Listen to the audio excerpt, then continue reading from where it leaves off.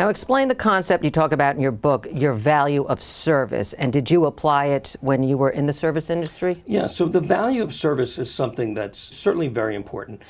You want to make sure that you're adding value. I'm a big believer, and I grew up in the restaurant business. I firmly believe if you haven't done it already, everyone should work for tips. In other words, everyone should be in a service-related industry, whether it's an internship, a summer job, or just some opportunity to understand that there's a kind of a financial reward associated with good service or the value of your service.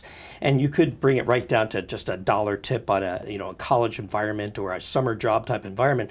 But all of a sudden you start to realize that if I act one way, or if I really provide great service, guess what? There's a reward at the end. And the better service I provide, in most cases, I'll use Pareto's law, in most cases, there's going to be a value or a reward associated with that service.